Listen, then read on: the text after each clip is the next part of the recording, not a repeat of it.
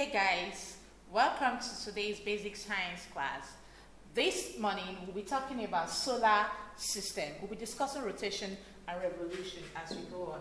And let's have our objectives. At the end of this class, I expect you to be able to define the solar system, describe the components of the solar system, and discuss the position of the Earth in rotation and revolution.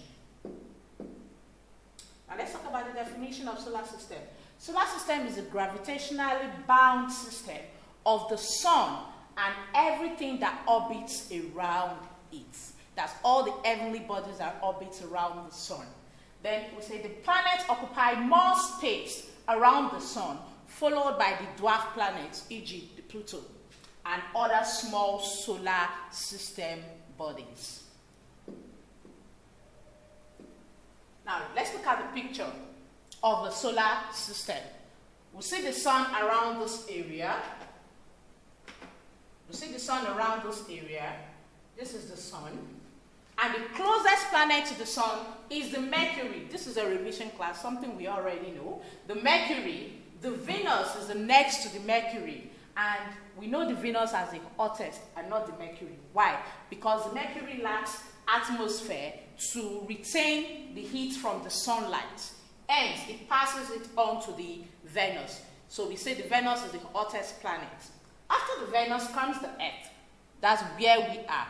And after the Earth, we have the Mars, the Jupiter, the Saturn, the Uranus, the Neptune. Of course, we know the Pluto is already out of the planets that we have, because it's now very small and it doesn't retain most of the properties of the planet.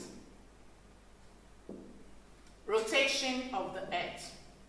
Now, the first thing we need to know here is that the Earth rotates about its axis. It's just like someone rolling around a particular spot. Now, it does this in a counterclockwise direction. Not a clockwise, but a counterclockwise direction. And as a result of this, the sun rises in the east, from the east, and sets in the west. Now, the Earth rotates around its axis. It takes just 24 hours, or we'll just say 1 day. It takes 24 hours or 1 day for the Earth to rotate around its axis. And this will lead to day and night. Now, what am I trying to say? When the Earth is rotating towards the sun, we are experiencing daytime.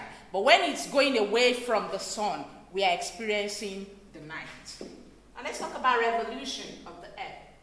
The Earth revolves around the sun's orbit. Now, remember what I said from the last slide. The Earth rotates about its own axis, but revolves around the sun's orbit. Now, how long does the Earth do this? It does this in 365 days, or 365 1/4, which is also 366 days. That's in a leap year, we have 366 days. Then it results to seasonal changes. That's a year. Revolution of the Earth will result to a year. What are these seasonal changes? We have 2 seasons in Nigeria. That's the dry and the wet season. And we have 4 seasons in the USA or UK. Then we have them as the summer season, the winter, the autumn, and the spring. I would expect you to find me the months and dates that are attached to all these seasons. Now let's talk about the moon before we wrap up for today. The natural satellite of the Earth is known as the moon. And it's also the 5th largest satellite in the solar system. The moon is not luminous, but it reflects the light from the sun. It rotates around the Earth in about 27 to 28 days, but we go for 28 days. And this is known as the lunar month. Now let's talk about waxing and waning of the moon in my next slide. Now look at this picture. Waxing of the moon, we have the moon at the upper part and we have waning at the lower part. Waxing of the moon means the moon coming out. This is a new moon, you can't see anything. But when it starts waxing, the coming out of the moon, it starts coming out as an arc, and from there to a quarter, and then to a gibbous moon, a waxing gibbous moon. Then from that to a full moon. So it starts from nothing to a full moon. That's why we say we are having waxing of the moon. Then waning of the moon is when the moon starts from a full moon and starts to reduce in size until it gets to waning crescent.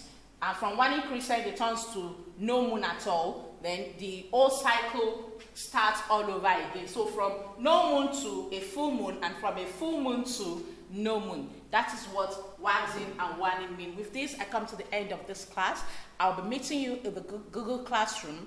You have your class tasks to do. Please make sure you attend to them. And any question you have, please let it slide through the comment section. For now, stay safe and bye.